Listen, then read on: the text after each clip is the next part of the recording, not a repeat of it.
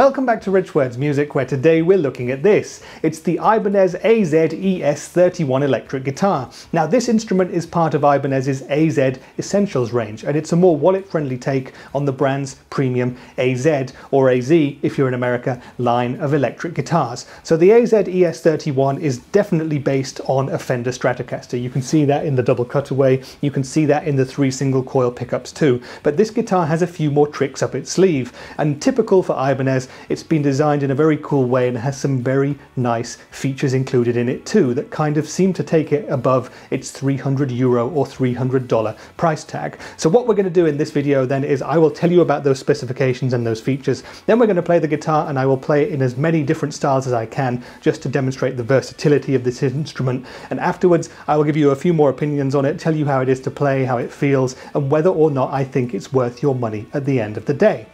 What we're going to do first then is go through the specifications and the features of this instrument. So we start with the body then. The body is made of poplar, and this particular example is finished in vintage white, a rather nice traditional looking bodywood colour there, really classy looking for me. You can also get this model in vermilion, which is a bright red, more akin to Fender's Fiesta red, I would say. The scratch plate is off-white or mint green, however Ibanez are calling it, and here we have the 3 Ibanez Essentials single coil pickups. We also have an Ibanez branded bridge here, which is hardtail. Now normally for Stratocaster type instruments we would have a whammy bar there, a vibrato or a trem you might want to call it. This guitar doesn't have it, and I think that's great because I don't think a lot of people who buy more affordable instruments really need to be playing around with whammy bars, and they also often really affect your tuning stability in a negative way. So not having that option here, just having a hardtail bridge for me would be 2 thumbs up if I had my second hand free as well. Another cool feature I just want to show you on the side of the guitar here is the jack input here. This is often a problem again on more affordable instruments because you have it made of cheap metal parts and they just tend to break, and you'll get loose circuits, and then you'll have to take the guitar to a tech to get your guitar working again. On the AZES ES guitars we actually have a solid one-piece plastic jack input there, and that feels really solid, it feels really good, and I feel like that's actually a big plus point over other guitars at this price point. Moving back to the pickups then, 3 single coil pickups, a 5-way selector switch as you would expect on a Fender Stratocaster type guitar, a master volume control, a master tone control, and a switch known as the alter switch. So let me tell you what options you have with these pickups. With a standard Stratocaster style guitar, you'd have here in the first position the neck pickup active. In the second, you'd have the neck and the middle pickup. In the third, you'd just have the middle pickup. In the fourth, you'd have the middle pickup and the bridge pickup on together. And in the fifth, you'd have just the bridge pickup on its own. But Ibanez have given us an alter switch here, which gives us a few more options. So if I flick back to the neck pickup as normal and I turn the alter switch to on, that will actually activate these 2 pickups here together, but in series, and what that will do is give me a thicker, more humbucker-esque tone. In the second position, there's no alter switch option there, so it's just these 2 pickups together as standard. But in the third position, in standard, I would just have the middle pickup on its own, but if I flick on the alter switch, I then switch to the neck and bridge pickups together. So that's a really unique and different sound, which has been used by a few players like David Gilmour, I believe, over the years, to pretty cool effect. Flick it to the fourth position here, and we have the middle and bridge pickups just as standard. And if I go to the bridge pickup, in standard, it's just the bridge, that glassy, bitey top end of a Stratocaster style bridge pickup. Flick on the alter switch though, and I will have the middle and the bridge connected together, but in series again, so it almost sounds like a thicker bridge humbucking pickup. So that's the pickups, that's the electrics. We should have a wide variety of sounds there, and that's what we're going to test out in a minute. But let me tell you about the neck first. So the neck on the AZES ES31 is maple. It's a satin maple neck finish, as you can see here. It feels really slinky, really easy to get up and down, and it's a nice profile too. Not too thin in the hand, not too thick, a slightly chunky take on a modern C neck shape in my opinion. It feels really nice. Now the fingerboard has 22 medium frets, and it looks like a nice dark rosewood, but it's actually jatoba. I always go on the record in my videos as saying I would prefer rosewood for my fretboards, and I'll say that again, but so far just from the looks I'm quite impressed with this jatoba. It looks rather nice. Here we have a generic plastic nut, we have the Ibanez headstock here, and it's actually poly finished on the front, so it really pops. It looks really nice, and on the back we have 6 in line Ibanez branded tuners. So that's the AZES31 in terms of specifications then, and what we're going to do now is play the guitar. Now, Stratocaster style instruments are often seen as being great for blues and classic stuff and pop and a bit of rock, but what I really want to do is put it through its paces in as many genres and varieties of tones as I can, and as I always like to do on my channel. So what we're going to do then is we will use my Hughes & Kettner Black Spirit 200 amp today. We'll start on the amps clean channel, we'll play a bit of folk, a bit of pop, a bit of indie, maybe a bit of blues and some other stuff just to get the versatility of the pickups out there. Then I will switch on my Greer Lightspeed organic overdrive for a bit of light crunch to do some indie and some classic rock. After that, we'll go to my amps lead channel for a bit more high gain rock and overdrive sounds. We'll do some hard rock, we'll do some progressive rock, we'll do some punk and some punk rock and a little bit more, I think. And after that, we'll revert back to my amps clean channel and I'll integrate my Rev G3 distortion pedal. We'll tune the guitar down to drop D and see if it can do some metal and some chugging sounds. Enough talk then, this is the Ibanez AZES31. Let's play it now and we'll speak in more detail about it afterwards.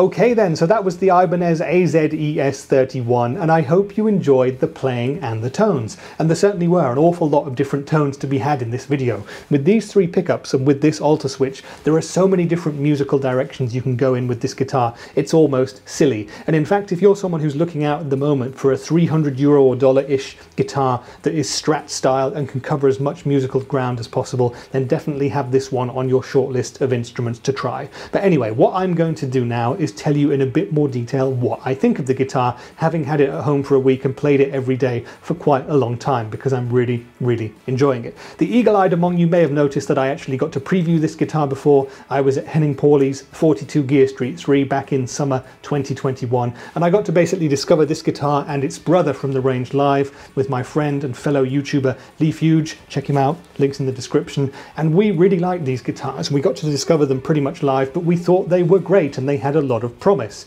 Now, what I really then wanted to do was to get one at home, to discover it with my own rig, to have the comfort of my own house, my own time, to really get the ins and outs of this guitar and really see what it was like not having an Ibanez rep in the same room as well. And that's what I'm doing now. So the first impressions when I got this guitar out of the box were very, very good indeed. It does that typical Ibanez thing, even being a budget guitar, that it looks like it's been perfectly made. You can't obviously see any flaws in the fit and finish. It felt good. The weight of this guitar is really good. Now we've got a poplar body and a maple neck, so you wouldn't expect it to be super heavy, but this specific guitar weighs 3.15 kilograms. That's just under 7 pounds, so a very nice weight indeed. It balances very well too, so whether you're playing sat down or standing up with a strap, it's very, very good for that as well.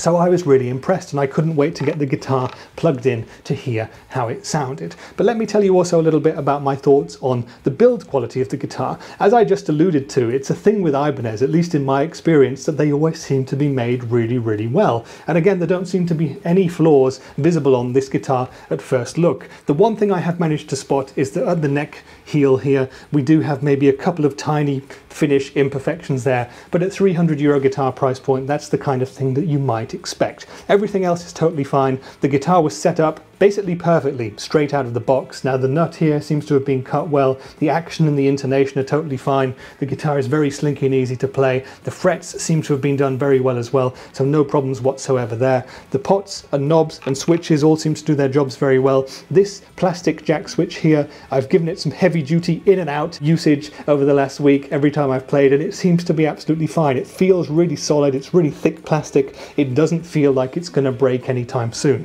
And another highlight for me, the hardtail bridge. Now this is an Ibanez branded or no-name generic bridge if you want, but it's really comfortable. It's got these rolled steel saddles here. It feels really smooth and easy to play. It's an absolute joy for me. I'm someone who hasn't played Strats that much in his musical career to date. I do have another Strat, but I don't even have the whammy, the trem bar in. I actually play it like a hardtail Strat, and this guitar for me is absolutely perfect in that regard. The rest of the body is absolutely totally fine, no problems whatsoever, and the neck too. The tuners seem to hold tune pretty well. This guitar, straight out of the box, seems to have been a joy to play, and it seems to have been built as well as it could be at the price point. And the build quality, of course, relates to the playability of the instrument as well. Now, because this guitar has been put together and the neck has been set up well, it's all good. And this profile, this maple neck, this satin finish, for me, it's a joy to play. I feel really at home on it. I love the profile of the neck. I have no problems even with the jatoba fingerboard. You know, like I said, I would prefer rosewood if I can get it, but this looks and feels like rosewood. It's really, really good. And in 2022, you couldn't really expect to have rosewood at this price point anyway. In terms of the rest of the playability, the body shape is really good. You know, the Stratocaster is a perfect design for standing or sitting with a guitar. You've got the cutaways here that make it easy. You've got a nice heel joint here for good upper fret access.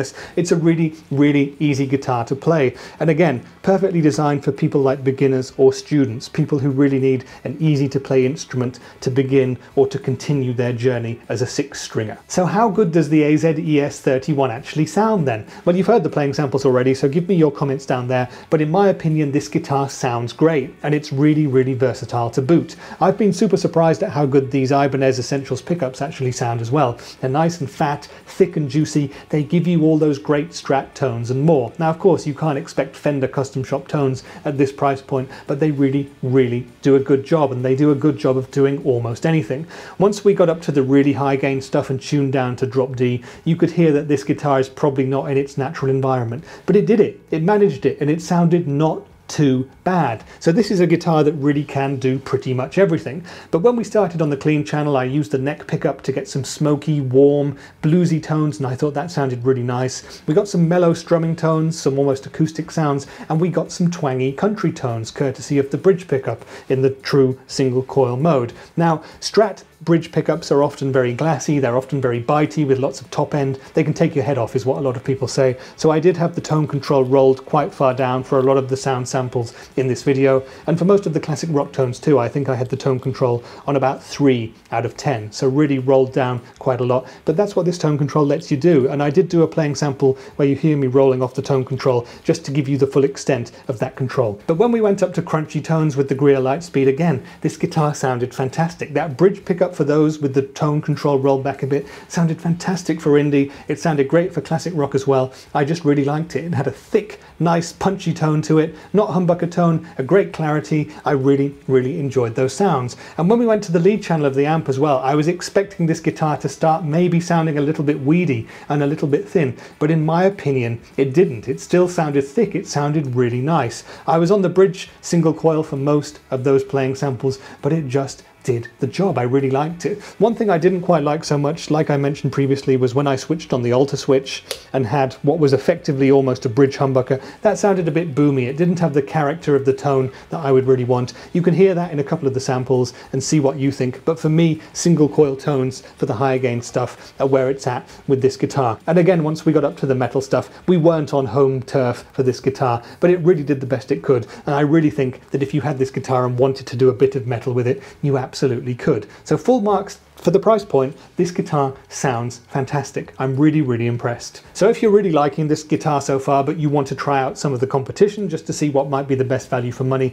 what else should you consider? Well, for me, there's a couple of different main options. The first one would be Squier, of course. You can get Squier Classic Vibe Stratocasters, which cost a little bit more than this guitar and have a much more vintage feel. So you'll probably have a poly finished neck. It'll probably be a thicker neck as well, and it'll be a more vintage tonality. Check that out if you get the chance, because that may or may not be more of your thing. And if you've got a little bit less money to spend, you can go down in budget to the Squier Affinity models, or all the way down to the Squier Bullet models of guitar. Now, the other guitar which might be on your radar for this kind of double cutaway Strat style instrument is the Yamaha Pacifica. Now, Yamaha Pacificas are excellent starter guitars. They're really, really good. They're just solidly built instruments. They're not really particularly exciting or anything, but they do this job and they do it very well as well. Of course, those guitars will feel slightly different to the Ibanez. There are very many different models of the Pacifica too, so go and check some of those out as well. But for me personally, if I was going between the 3 of the models, it would be really hard for another guitar to convince me that it's better than this specific one, because I really like this instrument. And so that's probably a very good conclusion for this video, actually. I'm really, really enjoying the AZES ES31, and I think it's a wonderful alternative to a Squier Strat or a Yamaha Pacifica,